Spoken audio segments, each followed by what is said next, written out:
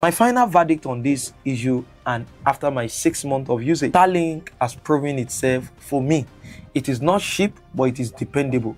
And in Nigeria, dependability is premium, something you can rely on, something you can get back to, and you can say yes. Now, recently we had a program, and I took my ODU out there for the program to be able to stream it online. And for the first day, you imagine when you're talking and what you have spoken comes five minutes after.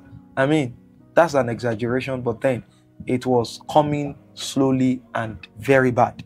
So I had to take my Starlink. I came home, unmounted the Starlink, and took it there. We never had any network issue since then till the end of the program. So if I say that dependability is premium, it is premium for me. What I noticed immediately, speeds are not always crazily high, of course, but they are consistent. Consistency is the key for Starlink. Latency is generally low, and that is fine for those of us who upload video. Upload is far more reliable than mobile networks. Peak hours don't affect it the way it affects MTN, Airtel, or Glo. Once it's working, it just keeps working. That is it. Now, this is not speed test. This is streaming, uploading, downloads, real work, and everything in between. Now, let's put that in Nigerian context. Most people struggle to afford 100 gig per month. I was doing 1 to 3 terabytes every month without thinking about it because it is unlimited and it is just 57,000 naira. Yes, I do streaming every day.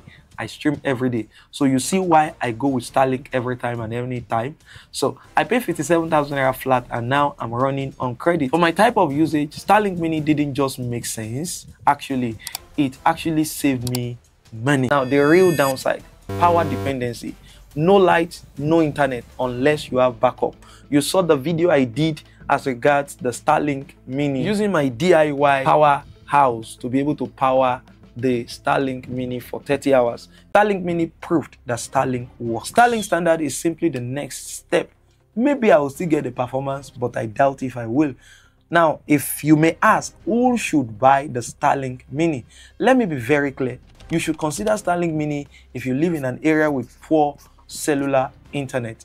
You want truly unlimited data, you work remotely or stream a lot, you are tired of data anxiety, you can afford the upfront cost of Starlink Mini. You have backup power, because if you don't have that one, you will suffer as though you have no internet network provider.